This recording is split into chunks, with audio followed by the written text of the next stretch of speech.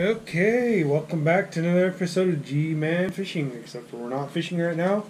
Been a little bit under the weather, been a little bit sick. Cats need to leave me alone.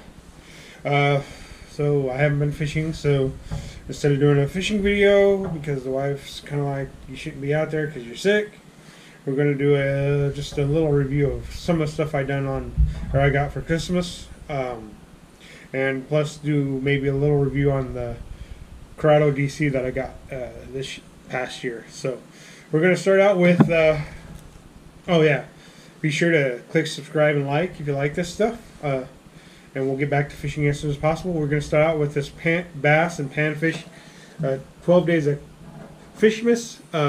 I got this at Christmas time, so I wasn't able to use it before to do the 12 days. Of course, I wouldn't have been able to fish 12 days in a row anyway, so you know, that's how it is. So we're gonna open this up, and I've shot this video one time before and had to reshoot it because it was just too dark in here. So we're gonna go ahead and open this up, and we're gonna start out with the first day and show you what we got. I'm sure you guys have seen these already, so, and I think they're all pretty much standard, really the same. We got some little like some kind of little plastic thing, whatever. We're going to try these out eventually. To start out, that's the first day. I've seen several of these on YouTube already. Then we got a paddle tail with a jig head for the second day. We'll do this video sometime soon. I don't know when, but when I get back to fishing. And then, of course, cold weather conditions call for you to pull out the jigs, which is a nice little thing to use when it's cold. Fish tend to like them low and slow this time of year, especially if you're fishing for the bass. Just to let you guys know, I'm not primarily a bass fisherman. I like to fish for all fish. I love them all. So you're not just going to see me fishing for bass, and you guys know that already if you watch the channel. Then some plastic worms with the curly tail. Those are good for wintertime, low and slow fishing, when the bass are real slow and lethargic. So, and that's the fourth day. Then we got this beetle spin for the fifth day. These are always nice. Crappies, bluegills, bass. Just a really nice lure for fishing. And then the sixth day is some plastic worm hooks. Always good to have when you're a bass fisherman. So hopefully y'all are getting a good view of all this stuff I'm showing you guys. And then the seventh day is just some decals.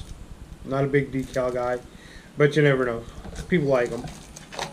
The eighth day is some curly tail grubs, some black and gray curly tails for the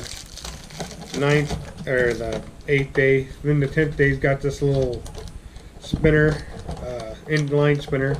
It looks kind of like a rooster tail. I should probably take them out of packages so you guys get a better view of them, but I'm not going to. It must be an off-brand because it don't have the rooster tail logo on there anywhere. So that's the 9th day. And then the 10th day is just a koozie, something you put on your soda pop can, or if you drink beer, that's up to you guys. What you guys decide to drink. Then a lipless crankbait, which is good for yo-yoing this time of year. You can reel it in fast, slow. Really good bass bait. Catch trout on them too. You don't see me use those very often. And then the 12th day is every bass fisherman's favorite, which is a spinner bait. Really nice to have when you're a bass fisherman. I like them. I catch plenty of trout on spinner baits. So spinner baits are more than just bass fishing lures. Then the second thing we're going to do is we're going to give a big old shout out to a subscriber who got me this new fishing bag. It's a Cast King fishing bag. It's really nice. It's big. It's got a lot of room. It's a really nice product. Nice, sturdy bag. Plenty of zippers, things like that. So you can put all your boxes in on the bottom. There's a divider here. Put all your boxes on the bottom, then you can get them from the side when you're out fishing. You don't have to go directly from the top. So that's a nice little thing to have. Lots of room, lots of pockets for bobbers, hooks, weights, fishing line, just anything you could use while you're out fishing. So I'd like to thank him and his girlfriend for hooking us up with such a nice bag. And check out KastKings because they make a really nice bag. They do make fishing rods and lures and stuff. Reels, I've never used them, but that may be something I do eventually. You just never know. So as far as that goes, that's what I got from other people for fishing.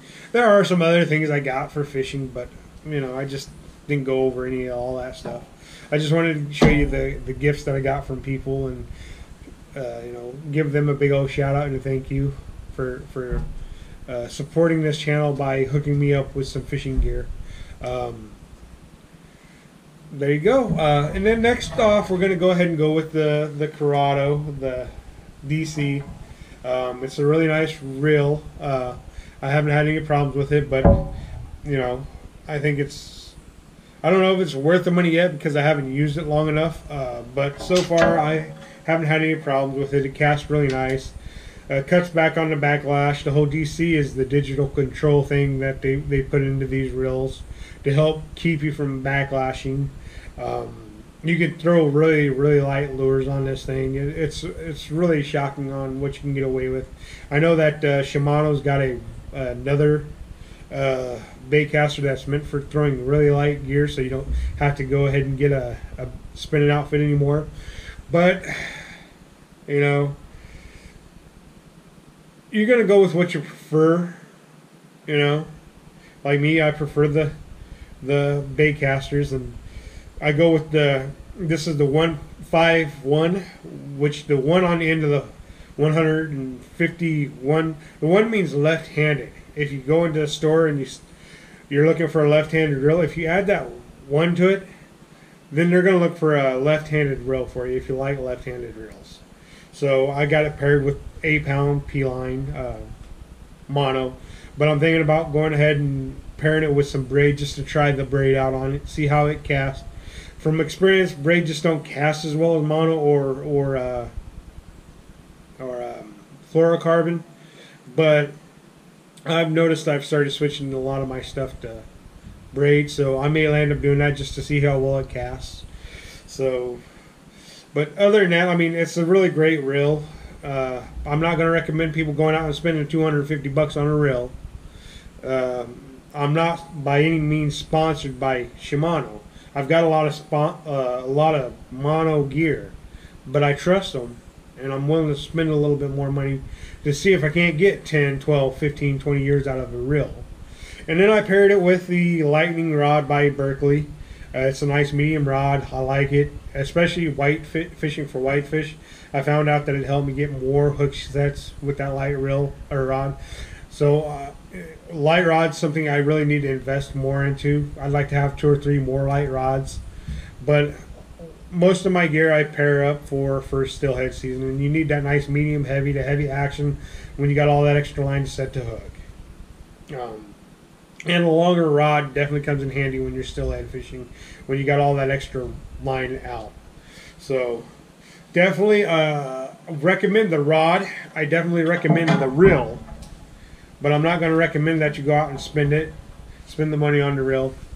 But if you have the extra money, be my guest. I don't recommend that anybody buy anything on credit.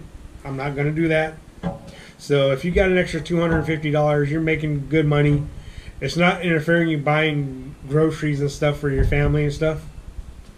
Go ahead and buy it. Try it out. If you don't like it, don't buy it again. But I definitely recommend that reel.